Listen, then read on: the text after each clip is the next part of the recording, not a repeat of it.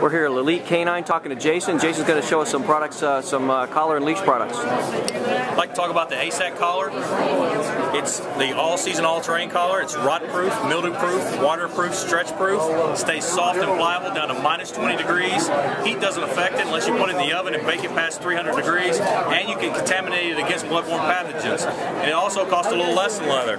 Being 2,500 pound breaking strength and a dog only weighing 60 to 80 pounds, he's never going to break it.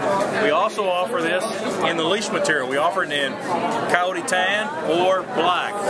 The leash has a 750 pound breaking strength and it has all the same characteristics of the collar. Another added feature is it doesn't burn your hands when it runs through.